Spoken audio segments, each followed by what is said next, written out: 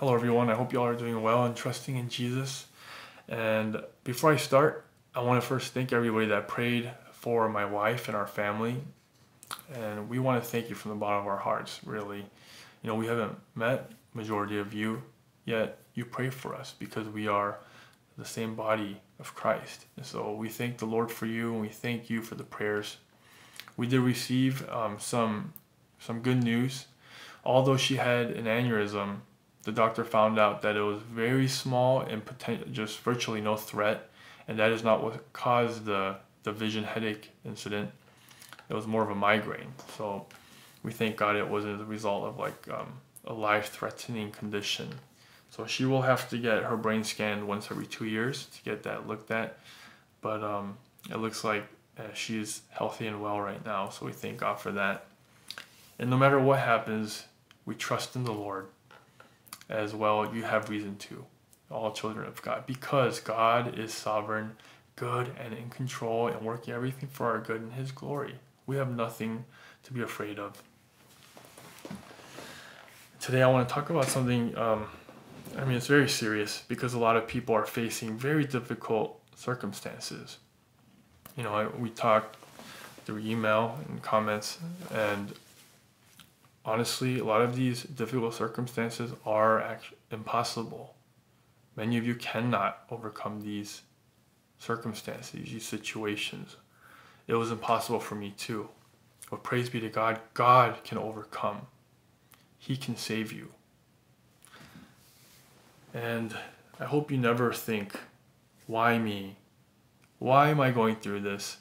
While I see all my buddies and all these strangers living perfectly healthy lives, they're able to think without being overcome with fear and panic, depression. Don't think for a moment, why me? I wish I was like them. I wish I could switch lives with. No.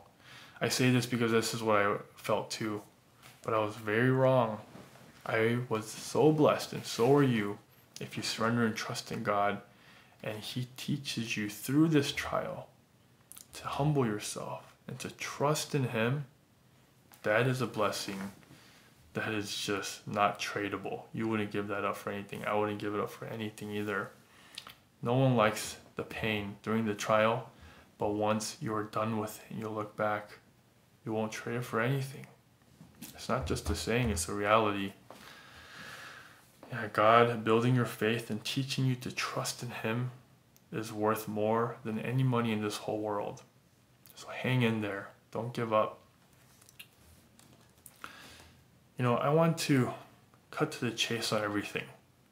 I don't want to go the long way. And what I'm telling you right now is all your sufferings that you're going through regarding your mind with anxiety, depression, all that, you can cast it over to God right now. I'm not saying you'll be healed right now or you'll be healed at a certain time, X amount of days, but I know that you can have the peace of God right now if you would simply just believe. And I don't want to say simply believe like it's, like so easy. In a way, it is easy because think about this. How were you saved? It was by God's grace through faith that you believed, right? That you were saved. In the same way, it is by grace through faith that you believe in His Word and His promises. And so it is the Holy Spirit that enables you to believe. That's why it's kind of hard to say it's like, oh, it's easy, but at the same time, it's granted to you. You don't work for it. It's not a reward that is owed to you. It is something that is freely given. And when God gives, these gifts, like your salvation, He doesn't give you like 10% at a time. It's all or nothing. He just gives it to you.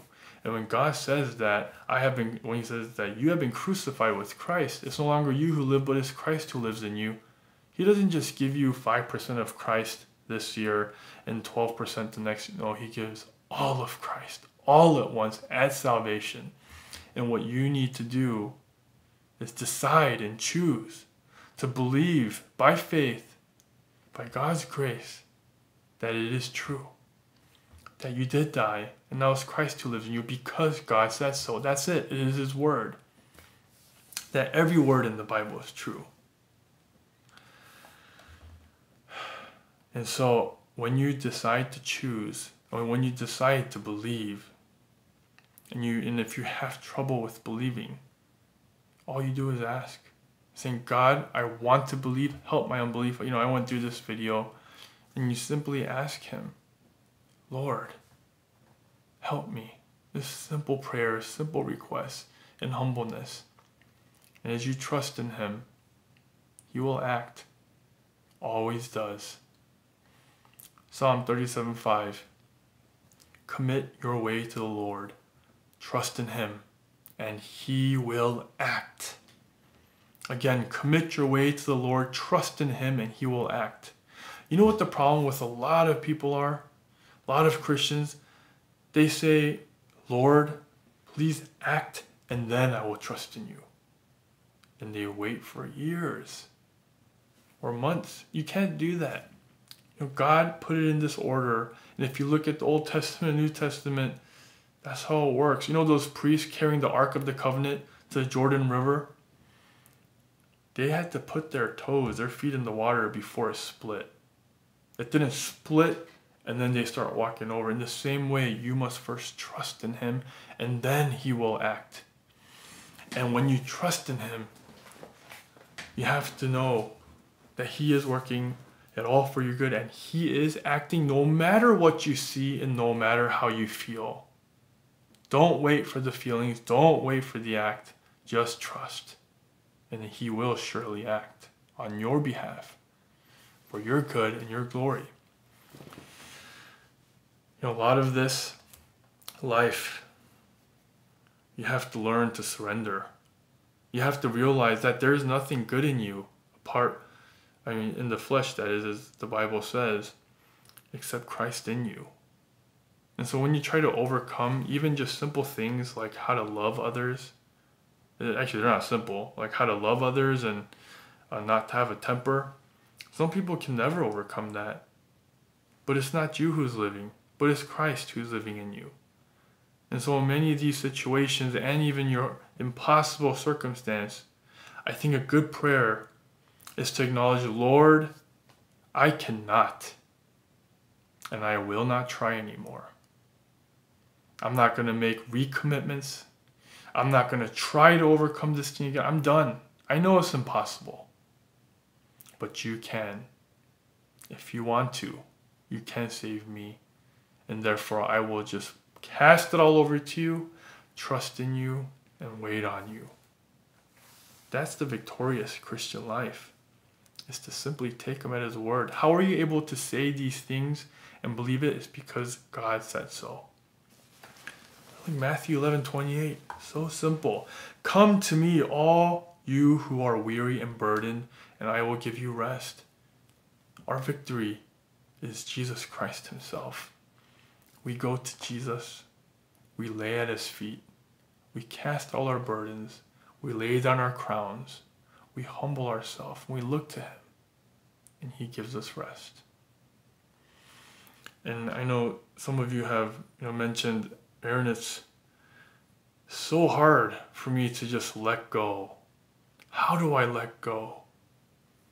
I tell you, it's very easy actually. Letting go means to do nothing. You just stop trying. Say, God, I'm done. All this time, you saw I can't do it, but I know you can. And it's up to you. You promised. In Galatians 2:20, it's a done thing. It's not a promise I'm waiting for. It's a truth.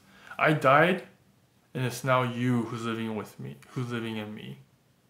I'm not doing the living anymore. It's not even my life, so it's all your responsibility. You do what you want to do. And so you just trust in him, and knowing that he will act. And this is what happens when you decide to trust in him and simply believe. Jeremiah 17, verse 7 through 8.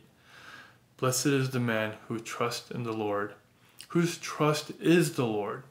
He is like a tree planted by water that sends out its roots by the stream, and does not fear when heat comes, for its leaves remain green, and is not anxious in the year of drought, for it does not cease to bear fruit.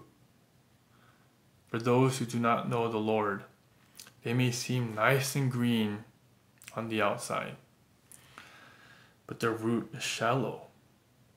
They are trusting in themselves. They are trusting in money, their good jobs, other people. But what does it take for money to disappear? For a life to be taken? For any catastrophe to happen? Not much. And when that heat comes, they will wither. But you who trust in the Lord, whose roots went deeper because of the storms knocking on the tree, because of the hardships, your roots went deeper because it had to, forced by the circumstances. And you looked for that living water and found Jesus as your life, and you drew your strength from Jesus alone. When that heat comes, when people's lives are taken, when you lose that job, whatever happens, you will not stumble, because your water, your life supply, does not come from money or anything superficial, but it comes from Jesus Christ himself. So no, you will not wither, and you will remain green, and you will not be anxious when things like the coronavirus or all this or that happens. But you will continue to bear fruit instead. Trusting in the Lord is the way to live victoriously in this life. Cast it over to him, trust in him, for he is faithful. God bless you.